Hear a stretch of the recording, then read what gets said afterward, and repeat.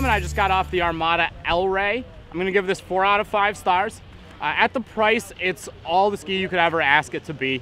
Super predictable, good edge hold, pretty decent pop to it.